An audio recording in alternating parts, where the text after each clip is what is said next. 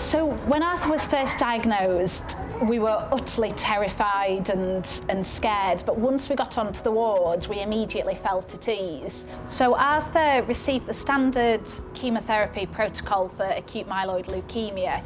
So that was 4 intense rounds of chemotherapy in hospital.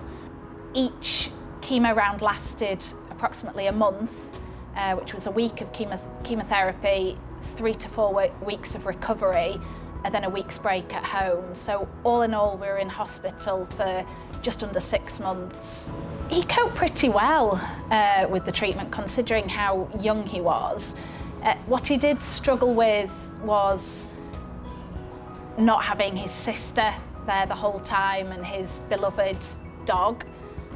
Arthur's doing really well today. He's boisterous, happy, energetic, loves the outdoors and playing with his pet dog.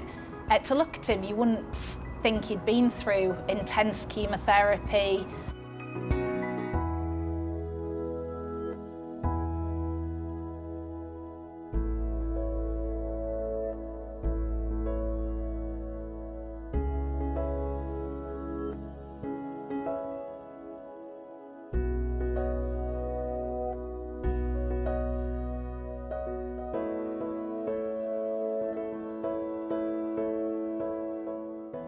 The reason me and my family decided to support Friends of Rosie was the fact that we see it as a very transparent charity. It's volunteer-led, and everything that they raise goes into funding research into better treatments for childhood cancer.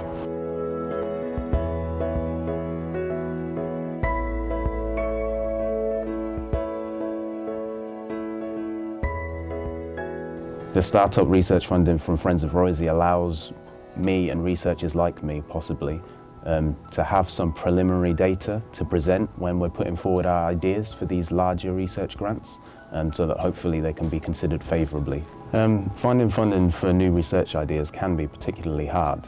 One of the reasons for that is because when people are looking to give money for scientific research, they like to have a kind of safety barrier to know that the money that they're giving is going to give the rewards that you're promising. It's good to have a kickstart to carry out a few experiments so you can see whether the ideas that you're hypothesizing correlate with that and make it more kind of a strong case when you're applying for funding.